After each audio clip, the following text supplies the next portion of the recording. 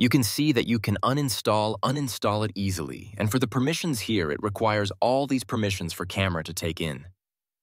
Yo, hey, Tim is here from GeekBlooging.com, and I'll show you today how to detect if your friend or partner is spying on your phone before we begin. Subscribe with notifications on and follow me. Every day, I receive multiple messages from people asking if they are hacked or being tracked from their partners, friends, or even coworkers. Hide and spy apps can compromise data on your phone, steal any password that you submit, and even record conversation using your phone microphone and even take in real-time pictures. As I explained on my last video of this wonderful spy application that has a lot of scary and in the same time amazing features.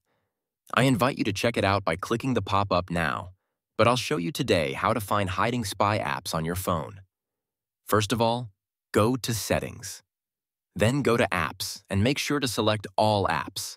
So just give you a quick example. Here you can see all the apps you installed yourself, such as WhatsApp. Let's take WhatsApp as an example. It shows here that you can install it easily, but if we take, for example, Camera app. Like this, you can see here it is like built in the system, so we can't uninstall it. Same goes for Clock and a lot of other applications, but concerning, for example, Drive, if even they come pre-installed on the phone, you can only disable it.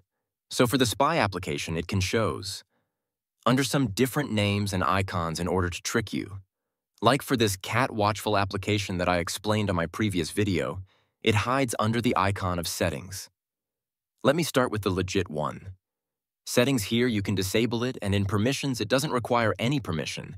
But for the second app here, you can see that you can uninstall it easily, and for the permissions here, it requires all these permissions for camera to take in real-time photos, location to track your location, microphone to record all your conversations of your surroundings.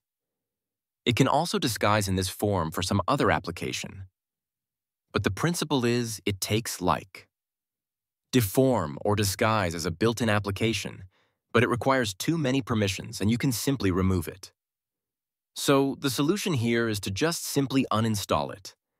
This way, the person spying on you can't track your phone anymore or access it remotely. This is it, guys. So if you want to support us, please consider using our affiliate link in the description box in order to support us. All the links used in this video will be in the description box too. Click the like button, subscribe with notifications on, and share this video with your friends. Peace out.